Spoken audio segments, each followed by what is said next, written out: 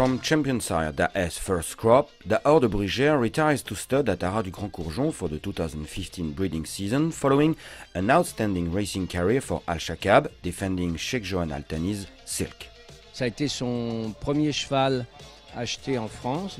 He was the first horse he bought in France, the beginning of a long story. He fulfilled us with happiness when he completed the double Champ-Tilly Deauville, which is quite rare for the 3-year-old Arabian. Unfortunately, the horse sustained a tendon injury while getting ready for Saint-Cloud's Breeders' Cup.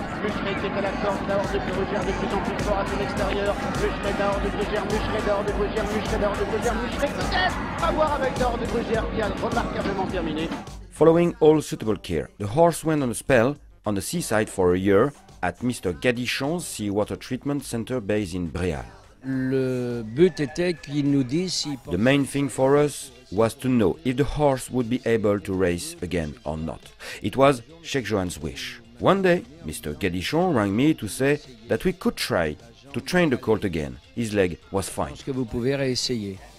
After 2 years of a break, Dahor de Brugere flew home in La Teste in the summer 2014, before winning his 6th race, the Prix Dragon, in 6 runs in Longchamp, just before the Qatar Arabian World Cup. De Brugere repart de duel maintenant devant le 7 Al-Saklaouia, qui est lancé à son extérieur par Julien Auger. Christophe Lemaire, quant à lui, tente de progresser à l'intérieur avec le numéro 8 Aden, alors que le numéro 5 Valentin a maintenant trouvé sa cadence. Dahor de Brugere qui lutte toujours avec le numéro 8 Aden. Dahor de Brugere qui repart encore. Dahor de Brugere qui va rester invaincu. 6 sur 6 pour Dahor de Brugere. Et puis on est arrivé le jour de l'Arc de Triomphe, premier favori.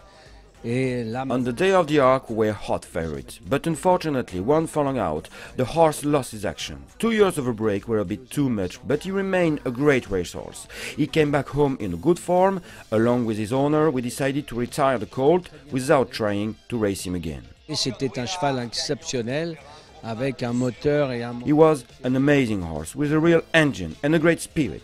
A sweet and nice horse. It was a pleasure to train Dahor de Brugere while he was in my yard.